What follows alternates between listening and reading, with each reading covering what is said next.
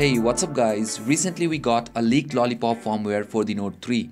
So this works with the N9005 variant only. Basically, the final version will be similar to this firmware with some minor changes here and there. So if you want to install this firmware, I will leave a link in the description. Make sure to check it out. Installing this firmware will not void your warranty, as well as you will not lose any of your apps and data. And if you are coming from a custom ROM, you will lose your root access. So, starting from the lock screen, you get the same unlocking effect, Lollipop style notifications, and even the lag that we had on the lock screen is no more. As you can see, I'm locking and waking up the device continuously using the power button, and there is no lag.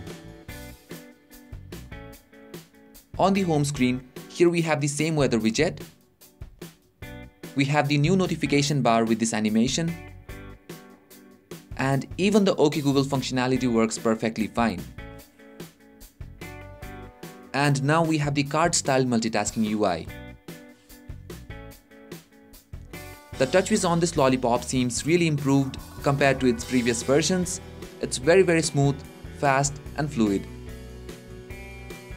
App launch is quick. The new keyboard makes typing very easy, as well as it looks very elegant. Almost all the stock apps have received a facelift inspired from the material design, like the dialer, SMS, music player, clock, S-Voice and many more. The app drawer also looks slightly better and organized. When it comes to the camera, everything remains the same. Going on to the settings menu, we get this new UI with the Lollipop animation, as well as the toggle switch.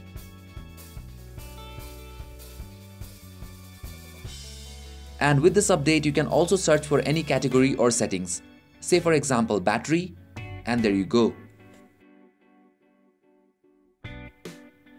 Apart from that, all the layout and the UI remains the same, and also in terms of functionality, everything remains the same.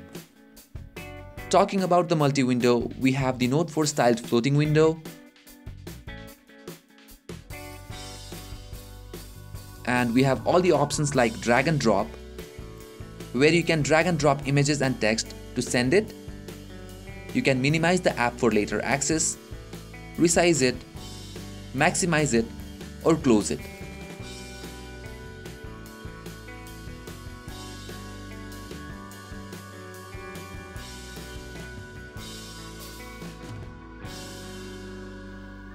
So if you want to learn more about the Note 4 style multi-window, I will leave a link in the description. Now coming to the S Pen, everything remains the same. But with the S Note app, you do get some Note 4 features like the photo note, where you can just take a picture and only keep the text from the image.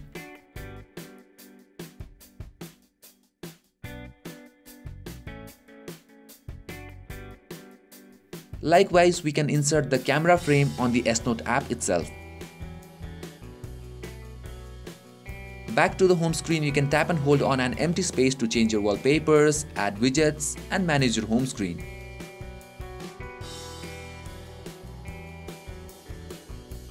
So basically, with this Lollipop update, Note 3 features exist like the motion controls, one-handed operations, etc. Plus, we do have some added features from the Note 4 that I have already shown you. However, there are some missing features which I would like to see with the final update, like the ultra power saving mode, the new unlock effect, priority senders on the SMS app, and so on. In terms of performance, all the basic functions like the Wi-Fi, Bluetooth, NFC, hotspot, etc. works perfectly fine. All the motion controls, the S Pen features works perfect, and also the battery life is slightly improved. So guys, if you cannot wait for the official update, you can install this firmware for now, and I will be coming up with a video on how to install the official firmware once it releases. This video was just a quick look on how the Lollipop looks on the Note 3.